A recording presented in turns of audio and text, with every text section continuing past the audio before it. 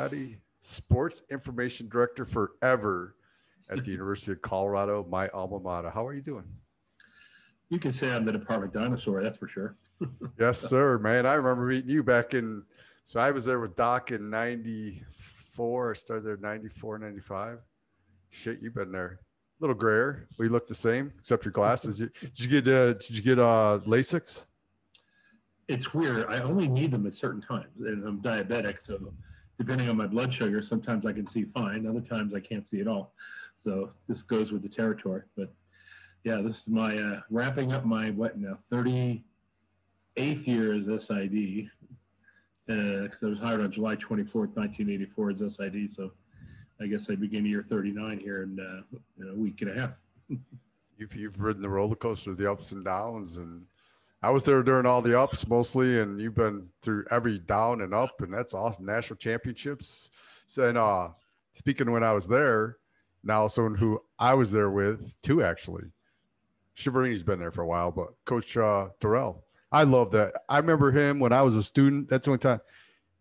Now, a certain head coach that took over for McCartney, I used to call him Senator Neuheisel because he was very good at telling you stuff. Coach Terrell was cool. I always liked him. He was very genuine, and it seems he's doing really well with the recruiting because a lot of parents are seeing that same thing. So, oh, be nice to Rick. He's one of my best friends because my bad. Everything's not what they appear, especially with the Denver media at times when they decide to gang up on somebody. And I still say Rick's biggest problem really wasn't his, was he came in at a time, and it's still kind of hurting it today. If you haven't sown your oats, so to speak, as a coordinator, the rest of the profession kind of resents somebody getting a head job without being a coordinator first. And I think that was the big thing against Rick at the time, was that he had never been a coordinator and he was 33, but he interviewed the best of the four by far, and that's why Bill Roll gave him the job. And, we didn't stink under Rick, by any means. The issue in 97 where we had to forfeit the games was because it was under McCartney's watch and the compliance, but that was still ridiculous. It sounds, I'm not going to bash the NCAA technically on record a lot, but to make us forfeit the 5 wins that year because Darren Fisk was at a junior college for 1 week in August, not on any kind of team, and forgot to write on his application when he went to the next junior college, they made us forfeit those 5 games. So, and the next penalty, I believe, after that was, this was years later after we admitted we were undercharging walk-ons for meals. We got tagged a $1,000 fine. In Alabama, his kids were caught selling textbooks, and they were fined not even half that much. So they go after who they want to. The old joke is they're going to go after UNC. Oh, that's Northern Colorado and not North Carolina. Hey, we'll leave it there. That's it. Speaking of Coach Mack, how's he doing? Mac is 80 now, and he's hanging in there. Obviously he's been battling the Alzheimer's to a degree, but from what I understand, he's got really good days at times, and other times I've talked to him and he'll forget the most simplest thing you think you can remember, but that's the nature of the disease. Yeah. But more or less, he's doing pretty good. He looks great when you see photos on internet, and they just had they had to do a McCartney reunion every year. Every summer, all the family comes in from all over the country, and they take up the whole front area at Pasta J's. Remember Pasta J's down on the mall? I do remember Pasta J's. They all look great. Awesome. So now I brought you on, obviously, to talk about sports, but with that Supreme Court ruling against the NCAA, now that name, image, and likeness, and we were talking about how student athletes can capitalize on that now, make some money, and then you brought up something that we taught that I didn't really take in consideration before that we came on about, can they use the school's logo, the school's brand and stuff when they advertise themselves. So, and you said that's a very slippery slope kind of deal right now where you don't really know. You're still learning as you go. I would say the phrase gray area is not big enough to cover what we're going through right now. Our compliance people were wondering how the Fresno State twins could actually do that with the Fresno State jerseys. But then again, we got to remember there's 19 different states that pass this now with 19 different sets of rules, and maybe that's okay in California. I don't know if that's okay in Colorado without the kids having to pay the rights fee for logos that, if somebody wants to do a CU shirt, the school gets somewhere between like 7 and 14%. But, what we're finding is no one's really scored a huge, 6-figure deal that we've heard of just yet. And if they're already out there, it's very few. Most of the trade outs, I think, we've seen nationwide, and I think all right now with most of our players, athletes, have been food trade outs. You know, they mentioned there's a place up on the hill that does chicken wings, and I think a couple of our players got contracted out with them as long as they go on Twitter and Instagram and whatever other social media outlets they have, and mention that outlet like once or twice a week. They can go in and get as many chicken wings as they want. So, and there's a lot of other food deals being set. So, you know, there's going to be a lot of problematic things that evolve from this. Is it going to be the end of amateurism or college athletics? I think it's way too early to say that's an Armageddon, but, you know, at the same time, the minute a quarterback signs some kind of financial deal where it's, you know, six figures or well into six figures, is he going to share that with his offensive lineman? You know, can he share with his offensive lineman if he's permitted to? What would they have to do to qualify for it? And the minute somebody signs for any money, you know, the IRS is going to be involved because that's going to be taxable income. So, you know, like I said, the gray area right now is just too expansive to really figure out exactly what is definite and what isn't right now. So the waters are a little bit murky, but we're wading through them, and, you know, hopefully the kids will benefit from it, because that's the whole purpose of this, going back to when Jeremy Bloom got shafted back in 2002. And that kind of, that might have started it more than the O'Banion stuff, to be honest, because, you know, Jeremy's case, you know, I was at the court ruling that was final that the judge felt he had to rule with the NCAA. But I also remember the judge turning to the three NCAA lawyers who were sitting there smug as all hell and said, you people had the chance to do the right thing and you chose not to. And in Jeremy's case, they were saying, look, you've got players that sign contracts to make $400,000, similar kind of money when they play minor league baseball, but they're still eligible to play college football or whatever sport. And in Jeremy's case, you know, it was either they never understood this or they didn't want to understand it. But, you know, skiers, there's no ski races where somebody wins the race and win money. It's all sponsorship. It's all, you know, fist points, things like that, competition worldwide. But if there are any ski races for money, I certainly don't know of any, if many. Now, I'm sure World Cup, you know, there's probably money for that. But most of these competitions where a guy like Bloom is trying to make the Olympic team, you know, I don't think first place is paying anything. And even if it did back then, he could not accept it. So his only way of sponsoring himself to ski for the U.S. national team was to go out and get some sponsorships. And that kind of started the ball rolling. And, you know, Jeremy is basking in the glow right now after these rulings came down. Did you watch that documentary that he put out? Which one? I think the one on it was right before the ruling. He did it because Rick George was on there. He did a documentary about the students, athletes, and his whole case, and athletes getting paid, you know, because they are the machine that makes these sports, you know, all these schools are signing all these contracts, and he's talking about students should be getting paid. So he was for it. Yeah, obviously. Yeah. And, you know, I have my own personal view on that, because it seems like a lot of these athletes that really want a lot of money are forgetting what the school is paying for them to start with. I mean, we're out-of-state student athlete at CU over 5 years. We're probably spending well over $100,000 a year when you factor in everything. You know, tuition alone is in the $60,000 range. Then you've got the nutrition, the sports medicine, the equipment, all that adds together, academic tutoring that, you know, they're getting for free, and they're getting quality services for free. And it seems like that's kind of forgotten in all this to a degree.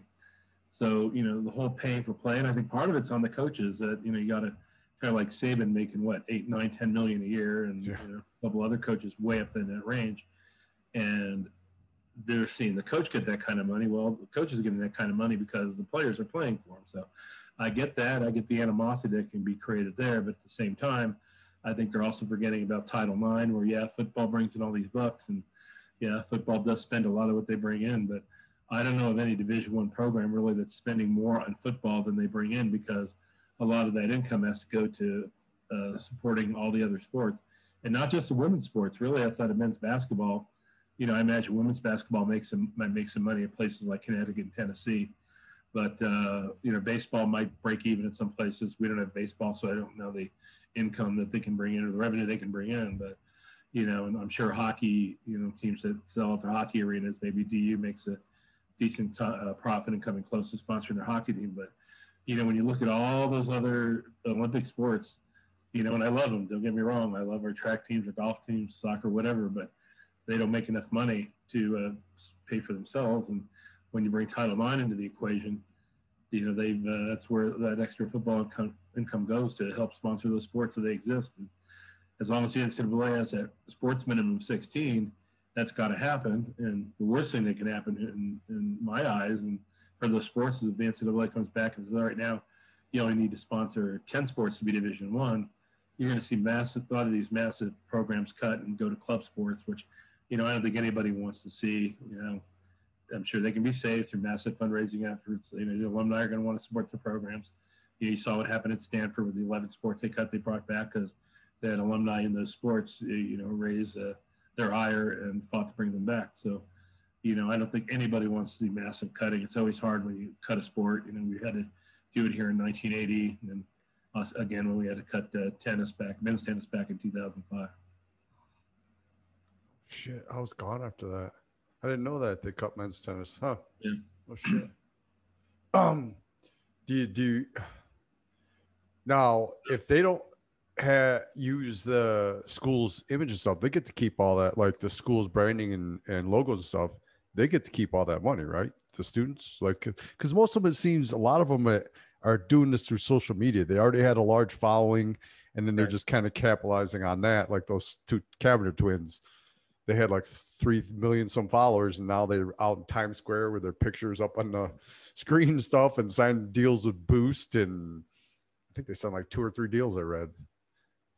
They're gonna they don't have to share the money with anybody they don't want to. And like I said, it's up to the quarterback who might get $150,000. Does he share that with his backups? Does he share that with his linemen that block for him? Does he share it with his running backs or his wide receivers that are catching passes? That's an unknown, and it's going to create a lot of tax problems. I'm sure when you pay somebody, they're going to file taxes. So, who knows how that's going to happen? But and then again, you got the fitness place in Miami that's taking, I guess, the money they gave every year to the athletic department, and now he's going to give that to the 85 football players instead that are on scholarship. Which, if I'm a walk-on down there, it's like, well, why wouldn't you include me? Right. The poor walk-on suffers too. And how many walk-ons are even going to benefit from? They're already paying for their education now. I don't know how they're going to get sponsors now. There might be some walk-ons out there that might do extremely well. If you remember, Jeff Campbell came to CU as a walk-on in 1986. He earned a scholarship the second day in practice, and we weren't even in pads yet. But that is definitely the exception rather than the norm for that to happen. So I think some walk-ons might be able to profit somehow, but they're the ones that really kind of got a feel for, because if they don't have many followers on, and I guess that's where I don't totally understand it, but there's a way to monetize your followers when you have a lot of them on Instagram and Twitter and I guess Reddit, and I don't know about Facebook, but if they're out there saying, hey, I just went to Place X tonight and had a great meal of the chicken wings were awesome and the fries were great, and washed it down with a chocolate milkshake. It was a great meal.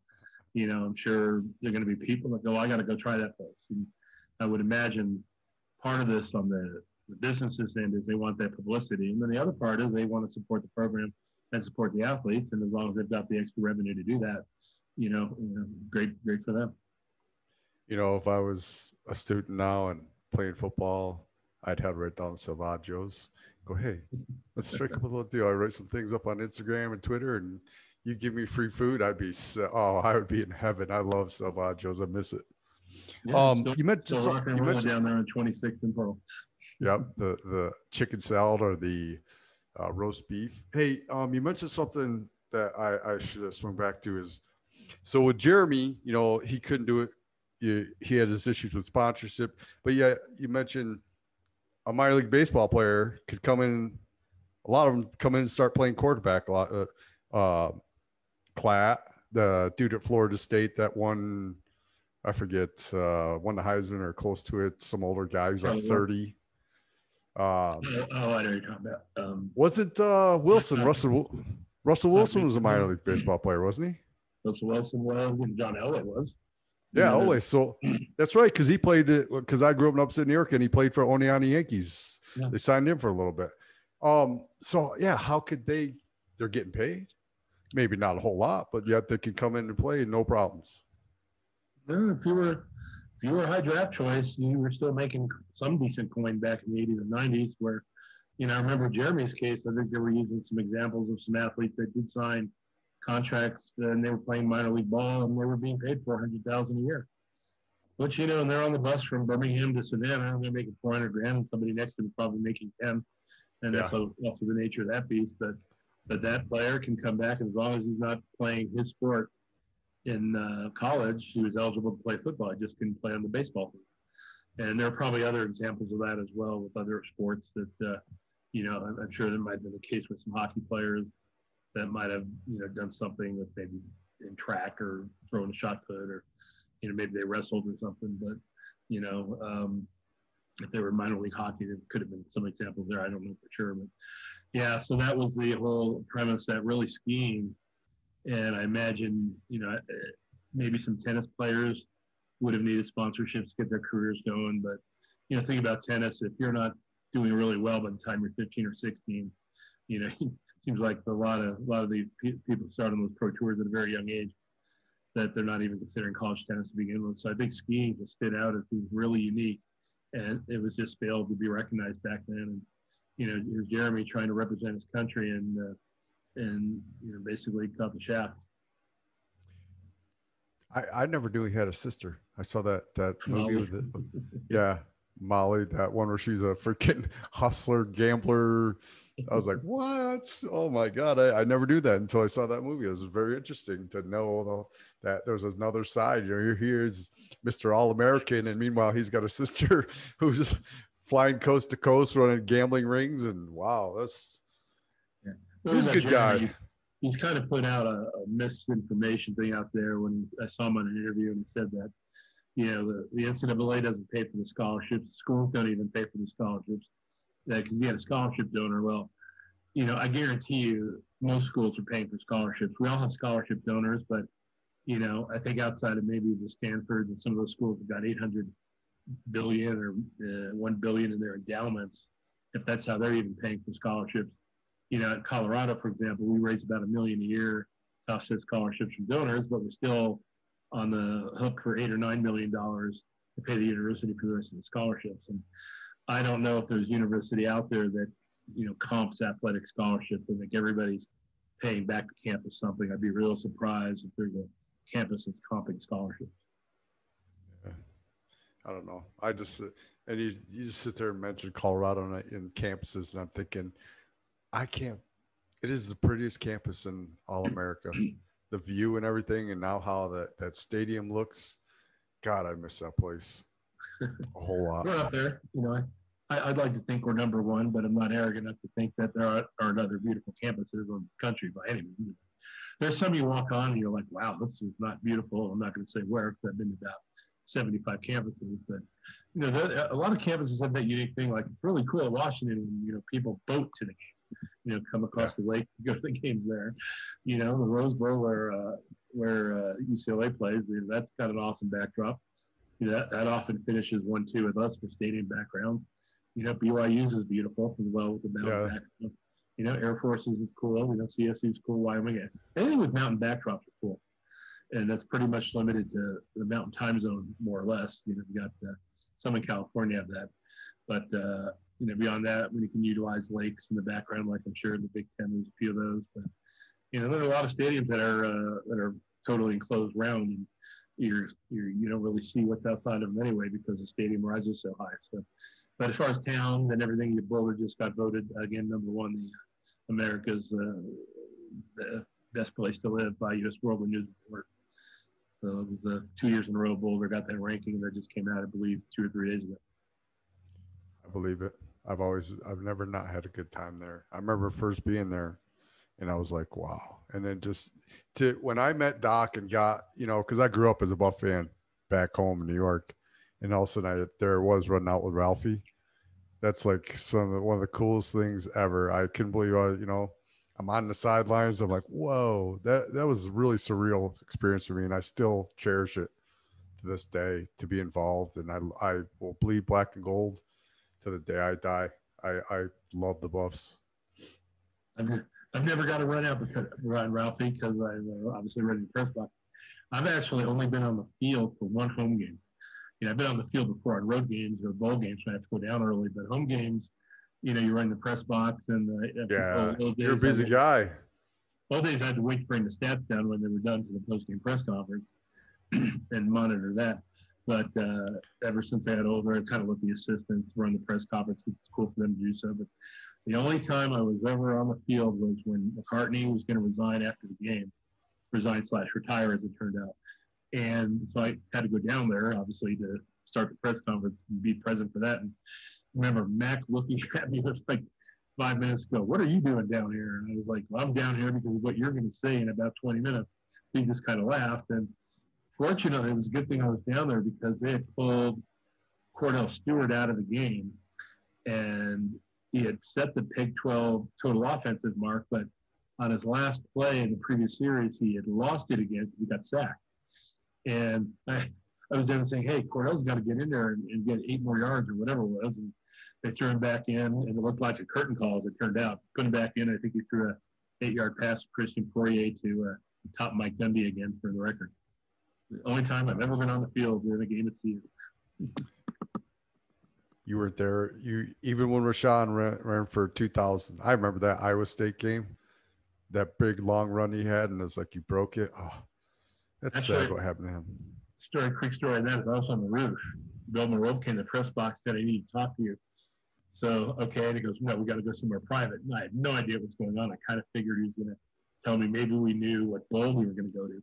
So we go up to the roof, which is a little puzzling if that's what it was. And he literally says to me right when we took over, after the game, McCartney's going to announce that he's resigning.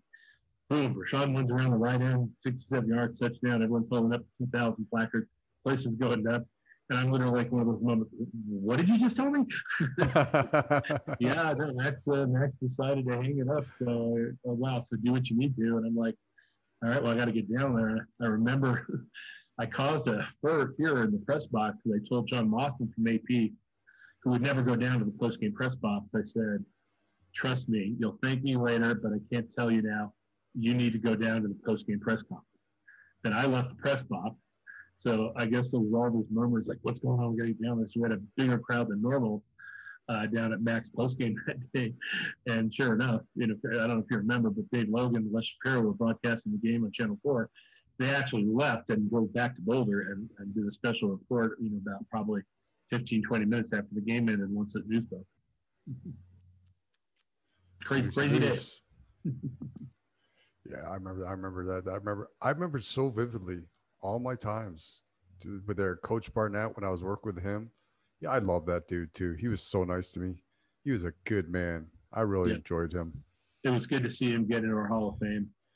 That he was the first ballot inductee. After we put him on the ballot, and I don't want to talk a whole much about that quote unquote. I won't call it a scandal. I'll call it an ordeal that was largely created by, some in the media. People apologized a few years later after what happened, but that wasn't a sanctioned recruiting party. It was 4 players off on their own, doing something dumb, and sure enough, it led to the downfall of the program, which is really taken a long time to come out of. We sort of did in 20. Hawk had a good year there to a degree in 2007. And I just met with him last week. He was in town for a wedding. And, he realizes he would have done a lot of things differently, which, a lot of coaches would never fess up to that. I've been around a lot of head coaches in my time. And many of them will never admit that they made a mistake. But Hawk was pretty candid that he would have done a few things different. And, the Embo years, just staff wasn't, I don't know if dysfunctional is the right word, but, a lot of NFL guys on the staff. And the last time we had tried that was under Chuck Fairbanks. And that didn't really work when you had a lot of NFL experience. But I think they automatically take what they could do in the pros and try to apply it back to colleges. And that doesn't always work. And, Mike Bone and Hawkins really should get credit for rebuilding the infrastructure that was torn down by a lot of people after Barnett was fired. The whole recruiting thing where kids could only come in for a day and not really even see Boulder, see much of the campus. They were, really in meetings most of the time, and kids were leaving here, not really enjoying their recruiting visits. So that really, hurt recruiting for a long time. But, Hawk demanded those things be changed, and Phil DiStefano was on board with Mike and Dan for correcting some of the things that have been done that have been broken down. So they really need credit for getting the infrastructure actually built back up. And, Mike Bone, of course, started the popular Pearl Street Stampede, which, is popular to this day. And nobody ever thought of that. But Mike was really, really good at community relations and, working with the fans and stuff. So he should get a lot of credit for that. And, Rick George is, if people don't consider Rick George one of the best athletic directors in the country, they don't know what you're talking about. And, Rick got, after sitting here myself since 1990, when we really started to push, after we got Dow Ward built, to push to get it into a practice facility, that languished for 22 years. And Rick came in, developed a great finance plan, got the Champion Center and the indoor practice facility built in his third year.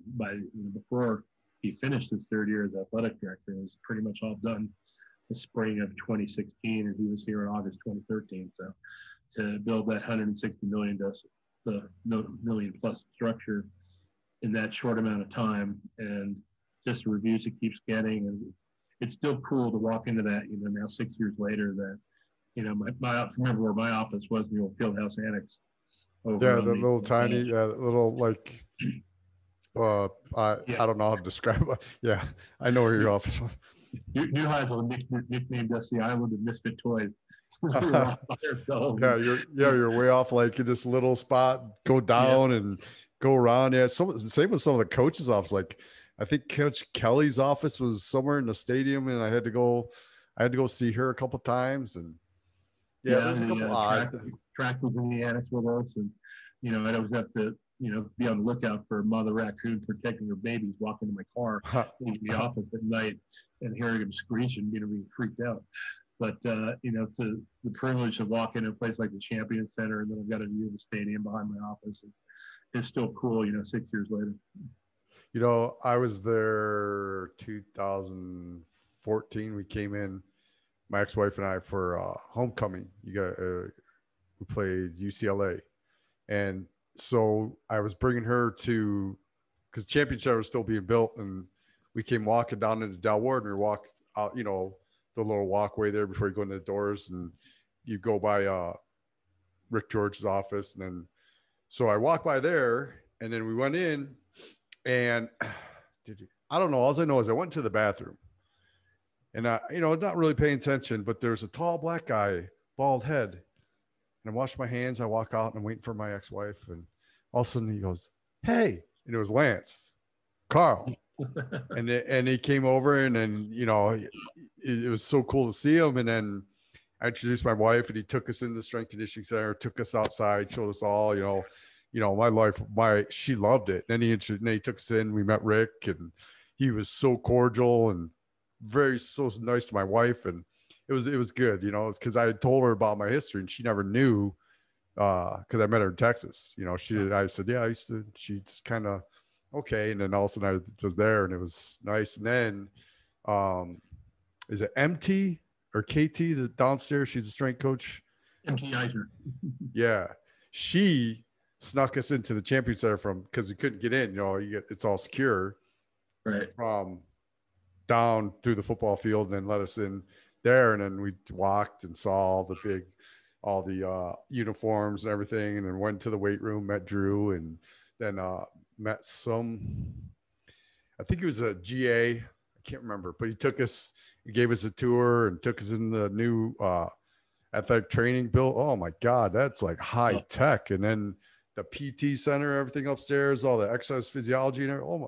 That's like, do like Olympic athletes and stuff train there? Some of the technology they got for training athletes is amazing. That's pretty much just for ours, because you do have 350 of them, and places in UC around. You probably saw the tremendous rehabilitation pool they have in sports medicine, which is really, really cool. But that must have been 2016. Because 2014, the building wasn't really built yet. So if you were in for UCLA, we won that game, right? No, it was 2016. We won 20-10. We lost to them here in 2014. What year? Well, I can't remember. I know. Yeah. I know we went there one year. The year we went. Okay. Yeah, that's right. Okay. The year we went and met Lance and Rick, that was 2014. 16 or 17 when you were is snuck when into we, that. Yeah. yeah, that's when MT took us into, yeah, that's okay. That's when it was. That's right. Because I remember the championship was still being built. So he took us out to the football field and showed us where everything was, the construction was going on. It was cool. And then I remember telling Buster Wilbon, remember Buster? Good old Allen, number 23, Buster Wilbon. Yeah, I was chatting with him on Facebook and I said, dude, you got to get back there and see it. It's just beautiful. It's going to be gorgeous. And it turned out to be freaking the Ralphie and his handlers statue. And it is, feels so good to be a buff. The indoor practice facility is awesome in its That too. One of those that's built where you can actually punt in it without the punter can't hit the roof with a really, really high punt, but it's functional enough where you can actually do the special team stuff in there as well, which a lot of indoor facilities don't allow for that. So it's even great for the kickers and special teams. You know what made me sad was the hill, that went down to the practice field.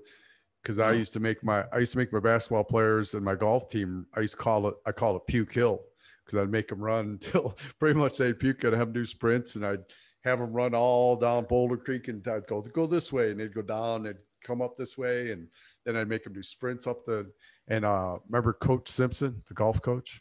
Oh, of course, one of my best friends. Oh yeah, because he loved when I would torture him, and he loved the puke hill. He loved seeing those guys. He was all about conditioning. He was a good guy. He was a good man. Said year that he passed away. The story behind that hill was where the practice fields are now. That used to be, there were Quonset huts down there until I want to say around 1962 or 3. Then they made them into practice fields for football, but that's also where the baseball field was.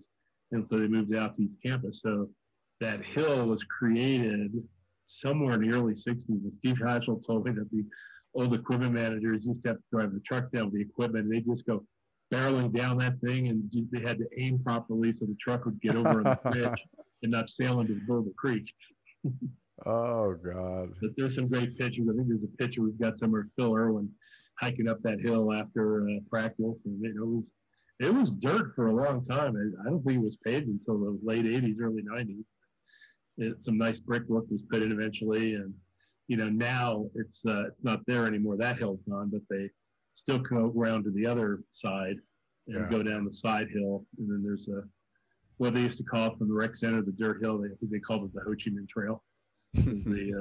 Was the other one that you could hop over the northernest or the westernest bridge and then sneak through the trees and get back to wind up behind the rec center. Do a lot of the older guys come back? Because I remember when I was a student there with Doc, and I remember like Ted Johnson would come back, and Charles Johnson, and Greg Beaker, and Tony Birdie, and oh God, who was Tony Birdie? It was Chris. Who was that tackle opposite Tony? Derek West. Yes, Derek West would come back, and because I saw that Naioli's been elected to the Hall of Fame, and he said he hasn't been back in like 20 some years.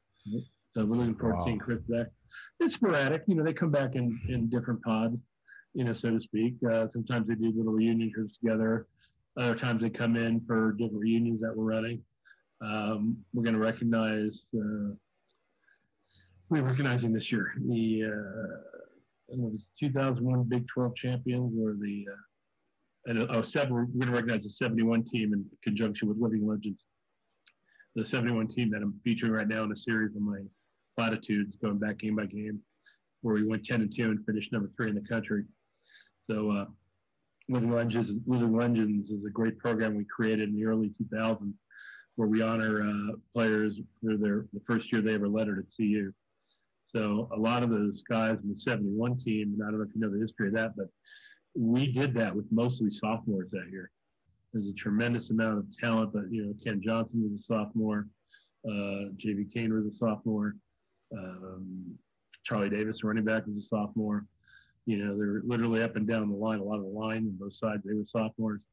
So to honor them with a Living Legend tag 50 years after they lettered, and then also since they were on that team, it's going to be fun to see those guys come back.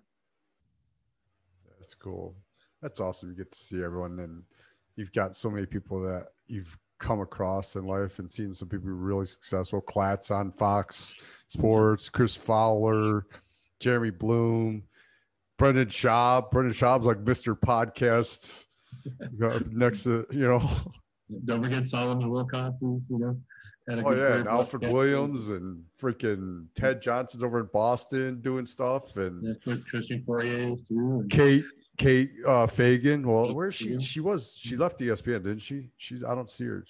Yeah, she left, and I'm not sure exactly what she's doing now, but really, she credits me with helping get her start because I got an internship with through Jim Gray, who's a buff, working sports narration along with Chris Fowler. But Jim Gray worked with me as a student, but Jim Gray got her an internship with Conan O'Brien, and that kind of helped get Kate's career going. I don't take much credit for somebody that's got that kind of talent, because I certainly didn't teach him how to write. But Kate was a natural at that.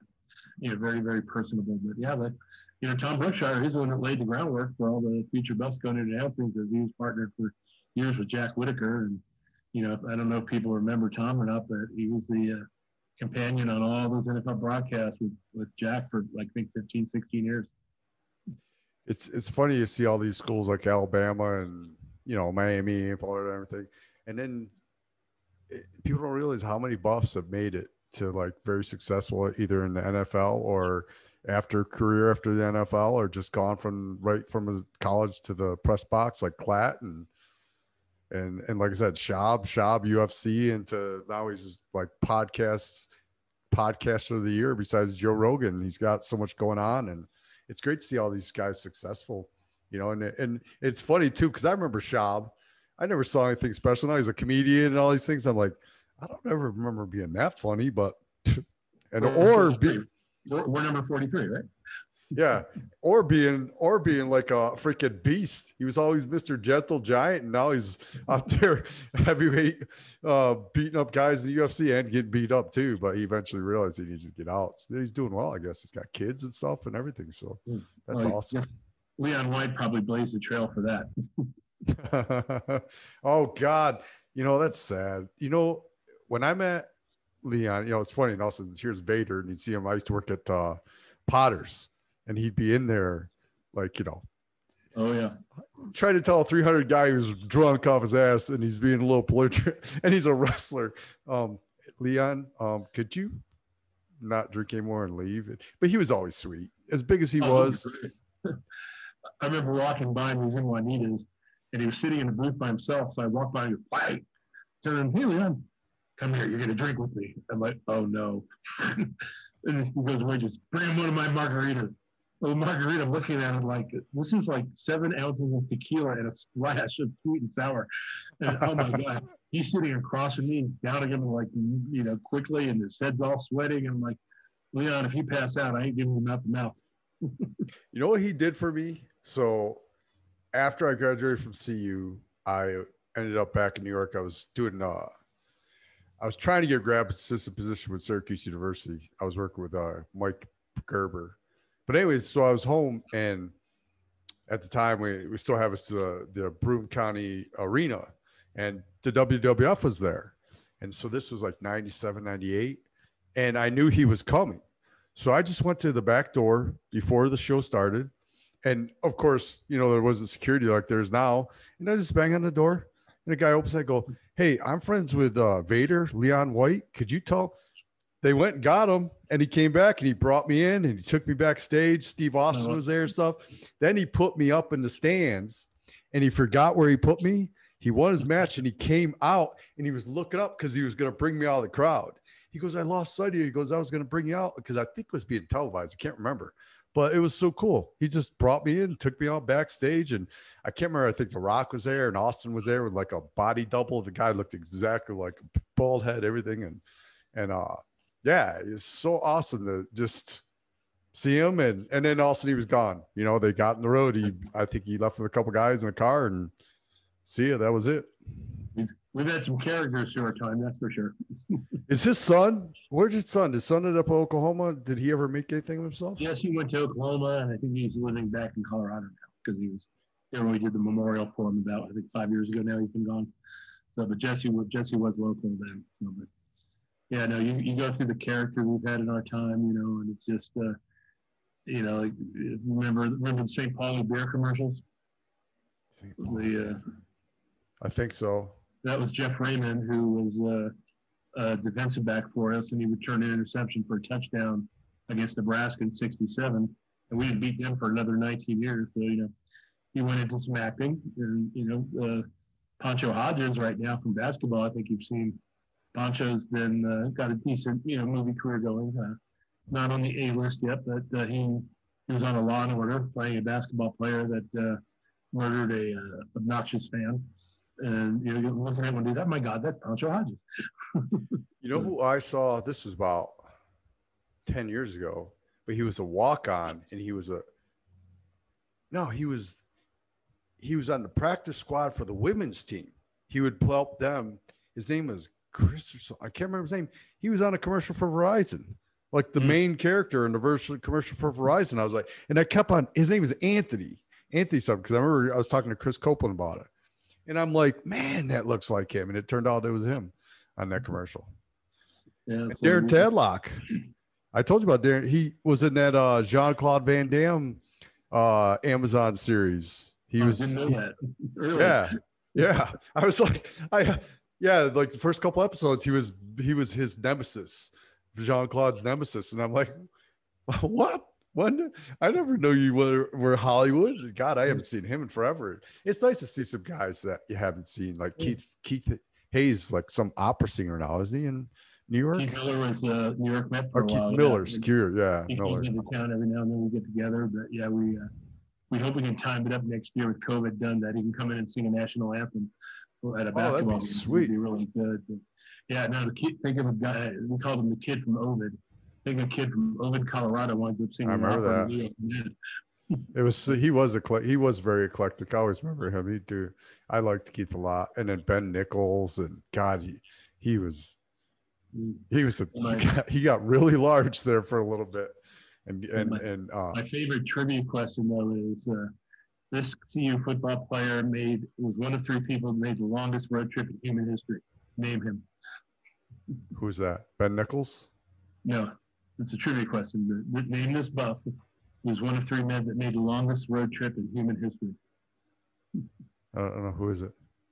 Because of the position of where the moon was, and they still rotated around it, Jack Swigert was a buff. Jack Swigert. Played by Kevin Bacon in Apollo 13.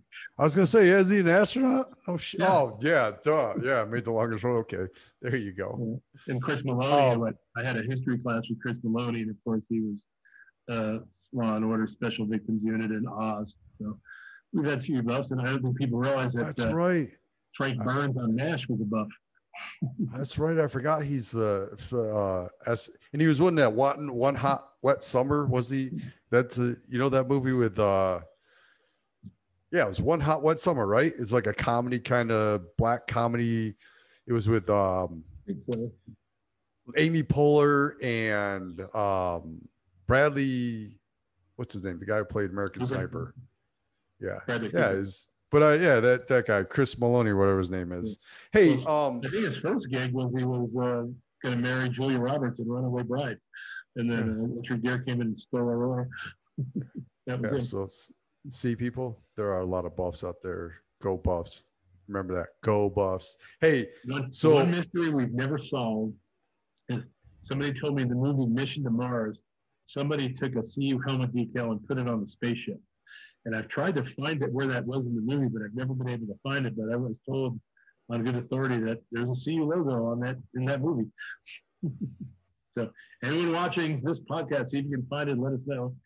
And the all-time great history we have no idea where in 1971, we do honorary C's, right, for people that support the program. For some reason, Glenn or Milburn Stone, who played Doc on Gunsmoke, got an honorary C. And he was not a CU graduate, had no ties to the school, but maybe it was Eddie Crowder's favorite show. I don't know. But for some reason, he was an honorary C recipient. So how are the Buffs going to look this year? I mean, they're doing well in recruiting. I think we're going to be, I don't always say this, but when I think it's true, I say it. I think we're going to be better than people give us credit for. Just because, And last year, I wouldn't say we fell apart toward the end. We really didn't handle the Utah game well. And then the bowl game, we finally had a few COVID issues rise up that cost some players playing, and a lot of defensive linemen. But, to open up 4-0, Carl DeRoe went 228 days between being hired and watching his team's first practice. And, at least the other coaches that got hired last year either had some spring ball, or like the case of Washington, Jimmy Lake, they didn't have spring ball, but he was an assistant, so he had seen the team. Carl comes in, is hired late because, Mel goes off to Michigan State as late as he did. Carl's not even hired till February 23rd. Doesn't get our first practice till October 9th. And you can't watch the kids' individual workouts, but, that's not a practice anyway when kids are doing 7-on-7. So you go 228 days without seeing your team. At that point, your first game is less than a month away. And come out, remember we jumped on UCLA 35-7. We're like, holy cow, this is going to be great. And then they fought back eventually, and then we went to Stanford, which, we've now beaten them 3 times in a row after they were dominating us for a while. So, I like our prospects. The quarterback race will be interesting between J.T. Stroud, transfer from Tennessee, and Brendan Lewis and Drew Carter. And between the 3 of those, I think we're going to be set at quarterback here for a while. I read where somebody rated our receivers 11th in the Pac-12. And I'm just laughing. It's like, you don't know anything. We are loaded at wide receiver. And Levante Chenault might be a better receiver than his brother, which is scary to think. Now, I don't know if he's going to have the vision of this guy. This guy, tremendous vision. But Levante, the coaches will tell you, are probably the better receiver of the two. And, you look at that whole group up and down, we're going to be loaded at receiver again. So those guys are going to have no shortage of guys to go to. Brendan Rice kind of had his coming out party in the Utah game. Yes, he did. The offensive line, Mitch Rodriguez is really high on the line, especially Kari Cooch. I think Kari is going to be one of those guys that comes out of nowhere and be a good draft pick for somebody. We wish Will Sherman would have hung around for one more year, but, he was here 4 years and wanted to go pro. He was drafted, so we're all 11 guys in our history that decided to declare early for the draft have been drafted. Not many schools can say that. So good luck to Will. And defensively, that might be where the question marks are because we're pretty young still up front. But the secondary's got 2 good guys back there with experience between Isaiah Lewis and Mekhi Blackman. Linebacker, I'm really kind of, I'll use the word peeved that Carson Wells isn't getting the attention that he should on preseason All-America teams or even preseason All Pac-12 team. I'd see him 3rd and 4th. And, if I was allowed to, if it wouldn't be some kind of copyright infringement, I would make the cover of my media guide with the In and Out logo and have Nate Landman on one side and Carson Wells on the other, playing off our In and Out guys. So I'm going to figure out how to exactly still do something like that, but obviously not infringe on the In and Out logo because that would land me in some trouble. So. Hey, you mentioned about JT Shroud. What do you think about the transfer portal? It almost seems like guys, if they don't get their way, if I'm not going to start for some, it's like, I'm just going to transfer and go somewhere else. It's like, what happened to hard work? We're rewarding guys for come here and play. Cause you're not going to make it there. So come play with us. And I don't know. It's like, what happened to like putting in, earn your spot. I mean, don't just quit. What do you think about that transfer portal? I think, and you see so many kids entering it and they're not landing anywhere with scholarships. And I think to some degree, there's the player that gets upset he's not getting the playing time or may have been lied to somehow in recruiting. So to me, I think you'd see less of that if they still had to sit out a year. But that's just like rarely transferring. But, I think it would make sense, let's say you came in under a new coach or came in under an old coach, a new coach comes in and is changing up the offense or the defense. And now you went from being a prominent figure in whether you're planning and scheming to really being on the backside looking in. I think it would make sense for those kids saying, well, I'm not going to play here. I agree. And those kids could have a chance to go somewhere. And I know they always point to the thing, the coach can leave and not be penalized. Why can't the player? But, I just see it for what it is. In some players' case, it's good if they're told. If coaches have problems, say, look, you're really not figuring in our plan. Find a place if you want to play. And, we got some kids that aren't on the team anymore that aren't in the transfer portal. but they want to stay here and graduate. So, that goes on at places too. But I think by and large, you're right. You're going to see some kids just get mad one day that maybe I get yelled at in practice, or now, wait, I'm third on the depth chart. What? I'm out of here. See the handwriting on the wall with a better player coming into their position. That alludes to the point you just made about competing. So, I think there's good and bad with it. Like literally everything in college football, there's good with some bad. Yeah, true. Are there going to be full stands, full capacity at Folsom Field this year? We got cleared at full capacity to all our home venues about a month ago. Now, that's obviously contingent on the variant and how things change, so I think the virus is totally under control. I think anything can happen at any time, but right now we're planning on full capacity for everything: Folsom Field, the event center, private field for soccer. So are they playing CSU this year, first game? No, Northern Colorado actually on Friday night. That's right. We've entered a deal with CSU. We're basically 2 years on, 2 years off. They're scheduling other Power 5 programs because they're going to different parts of the country. We wanted a little bit more freedom ourselves to bring in some different teams and go elsewhere ourselves. We've just added 3 games in the Dallas area in our future schedules in the 30s because we're recruiting Texas. We got 20, big time 22 players from Texas on our roster now. So we want to be able to go down there and bring those kids home once every now and then. So right now we've got 5 road trips to Texas in the next 16 years. We go to TCU, we go to Houston, we go to North Texas, which is starting to schedule a few Power 5 programs home and road. Go to SMU, and we're the 5th one's on Texas. It's a home and home with Oklahoma State. But people from Dallas will drive to Stillwater if we've got recruits from that area. I'm the bird dogger for the schedule. I know what Rick wants, I know what Carl wants.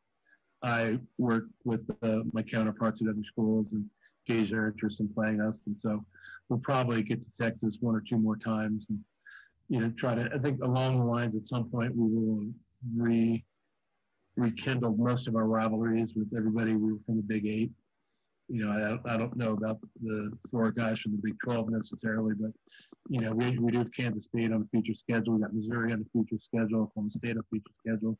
Nebraska comes back in 23-24. So that's 4 of the other 7 teams.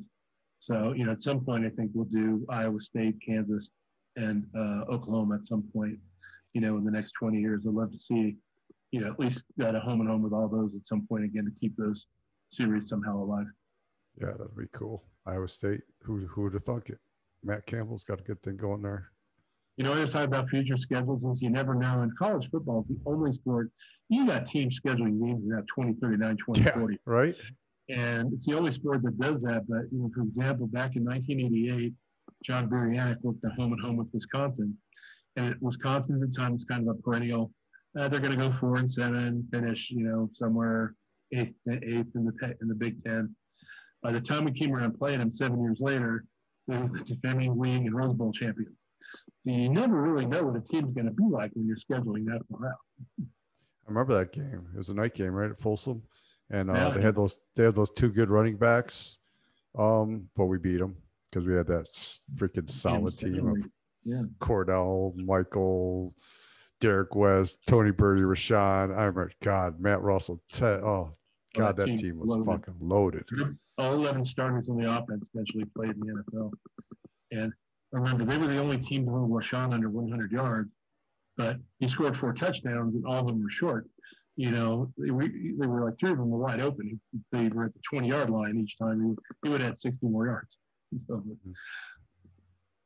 well, listen, the legend of Dave Plati, everyone. He is the sports information director from my alma mater, the University of Colorado. Go Buffs. Dave Plati, the fossil himself, on my podcast. I appreciate it, Dave. Thank you for coming on. Always nice for a dinosaur to get him too, right? And listen, I will probably have this all out tomorrow on audio and my YouTube channel. So, and do you have like Instagram or something? I'm just a Facebook and Twitter guy. It should be the link. I'll post it. Okay, cool. Yeah, and give that out too. Give your Facebook and your all your handles, all that stuff for people that don't know can follow you. My Twitter handle is cleverly at David Plati. Facebook, I think, is facebook.com/David Plati. I remember there you those go. Italian last names. There aren't a whole lot of us anywhere. I think there's 40 total Platis in the States. So I'm sure that Ellis Island or whatever the relatives came over 100 years ago was chopped up from something that had a lot more letters than 5. You know, aren't many Italian. I forgot to tell you, we got a friend in common, Marlon Morris. Ah, Marlon. Yeah, I worked with him in New York City. We worked together at Equinox on 85th and 3rd, and yeah, Marlon Morris. Hey, it's a good dude. He was a DJ at our 25th reunion, and we're still Facebook friends. Yep. All right. Yeah, I told you were coming on too, because we still keep in touch. Yeah, he gave me through Facebook, and then we text every now and then. Well, listen, thank you for coming on, Dave. It was great to see you. Good to see you're doing well. I hope the Buffs kick ass this year, and have a great night, man. You too. All right. See you, Dave. Hey, where in New York were you from? Binghamton. Oh, okay. Yeah. Yeah. I go back, but all my family's still there, but I do not miss the winters and the taxes and none of that stuff. Well, the winters with the cold air with the ocean, and the summers with the classic 89 degrees and 95% humidity where you take a shower, you sweat. Yeah, you come on, you're already drenched again. Nope, I don't miss it. April, September, and October. I do miss October. When leaves are changing, I do miss October. That's it. And Italian food. Good pizza. I miss good pizza. Yeah. Where do you live? So we're in Helena? What's that? You're up in Helena? Yeah.